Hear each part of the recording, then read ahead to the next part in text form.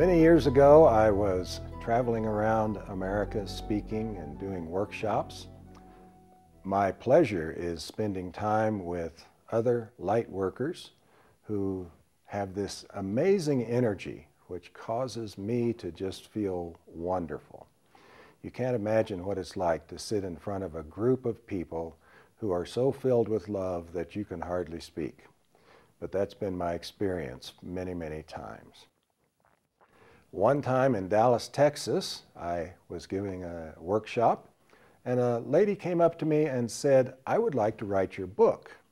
Now for me, this was a small miracle because I had promised myself I did not have to write. I didn't like to write, I liked to speak. But Luna Jensen, who helped me create the book, took 40 of my talks, recorded tape talks, and turned them into the book, No Time for Karma. Now, light workers is a term I'm fond of. I define light workers as those individuals on the planet not yet awakened, not yet enlightened beings, but individuals who have an understanding that is above and beyond the average on the planet. Individuals who have developed a sense of connection with all of humanity, connection with planet Earth, individuals who have compassion, have a desire to be harmless, have a desire to help move the entire population of the planet to the next level. So I have discovered light workers in many countries. My book went on the internet about 15 years ago, and I made connections. The marvelous internet connects the whole world into one family. And I had connections from many, many countries. And the book has been translated now, just as Andrea translated it into Italian. Many other people have come and translated it into their native language. So we are here for a reason. I often say we are on planet Earth for two reasons. The first reason is to complete our own healing. The first reason we are here is to awaken ourselves, to step off the wheel of karma, which I refer to as the wheel of pain and struggle, awaken ourselves, free ourselves from further drama, further pain, further struggle. Every human being does this eventually. The time right now happens to be a perfect time, a supportive time for creating our own reality in the way that we would like for it to be, a reality of bliss and joy and fun, delightful lifestyle. So let me go back to what Luna did with the talks that I gave her. I actually did not realize that I had this theme that ran through all of my talks, all of my workshops. But Luna quickly recognized that.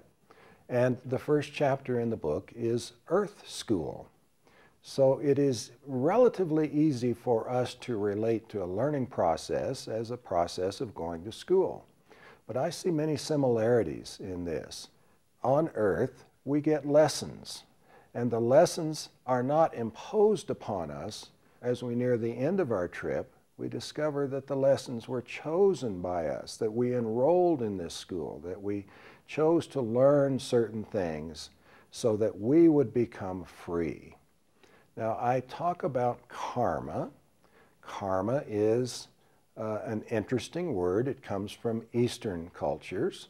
It comes from Hinduism. It comes from other Eastern religions.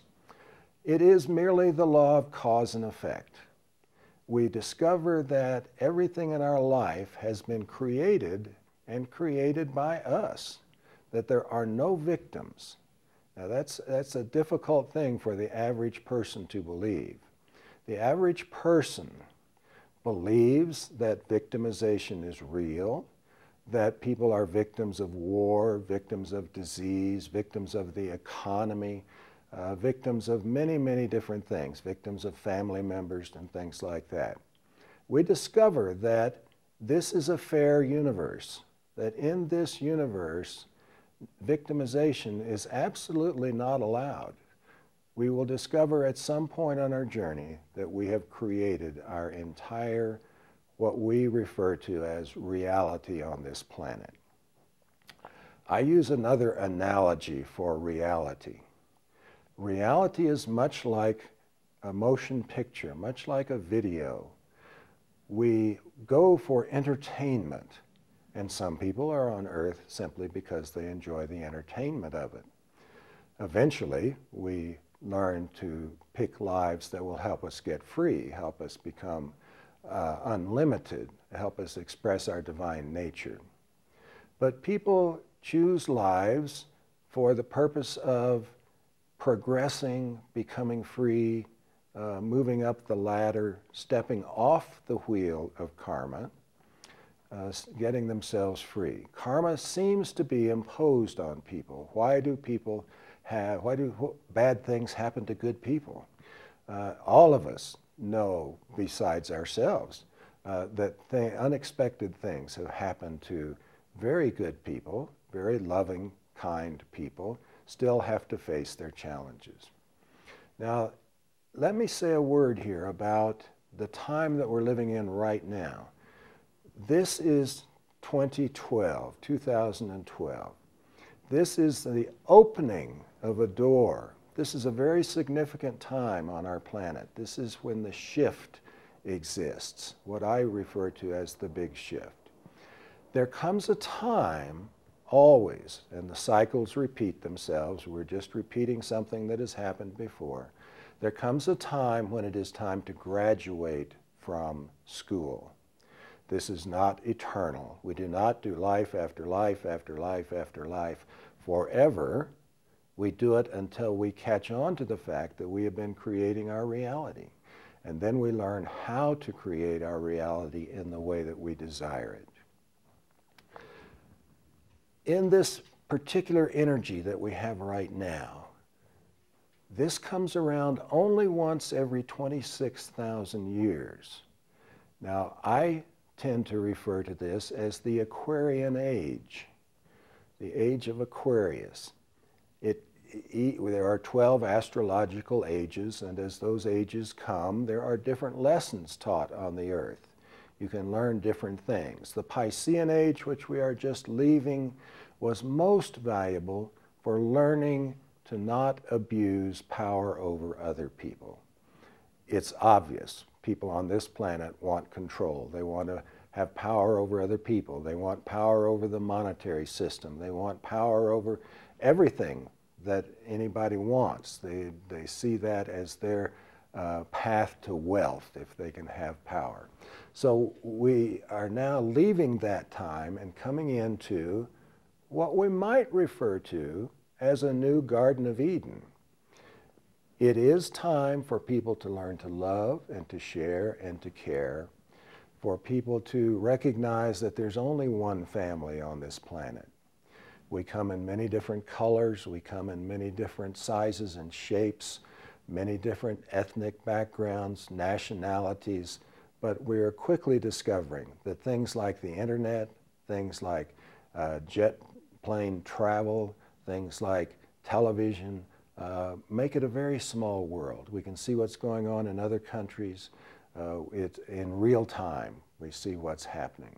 So obviously, this is a new age. This is a new time. This is a new day on Earth. So who are these light workers? Who are the people who have an interest in ending karmic struggle, ending pain and struggle forever?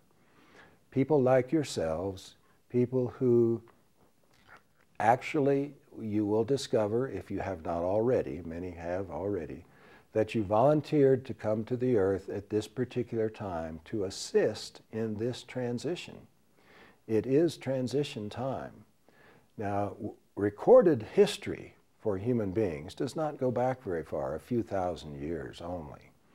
But if we go back 26,000 years, we discover what has been told to us only as mythology, things like the Garden of Eden, things when gods and goddesses walked on the planet. That time is coming again, and it will come because individuals like yourself are holding in your mind That's your creative power holding in your mind love, light, peace, joy, abundance, health, all things that all human beings desire to have. In this universe, there is a natural state of being. If you ask a human being what the natural state of being is, they most likely would say, it's the uphill battle that is my day-to-day life. It is pain, it is struggle, it is losing people you love. Actually, this is an abnormality in the universe. This is the toughest school there is. There is no place that is more expedient so far as learning is concerned, and also no other place that we could be where the challenges are this great. The normal state of being, and there are civilizations all over all of the universes, the normal state of being is one of happiness, is one of all the pressure is off, is a state of abundance. This is a universal constant. That is where we are going. We're stepping out of the abnormality of pain and struggle and moving ourselves into bliss and joy and happiness, eternal bliss and joy and happiness. And it does not happen because it is imposed on us.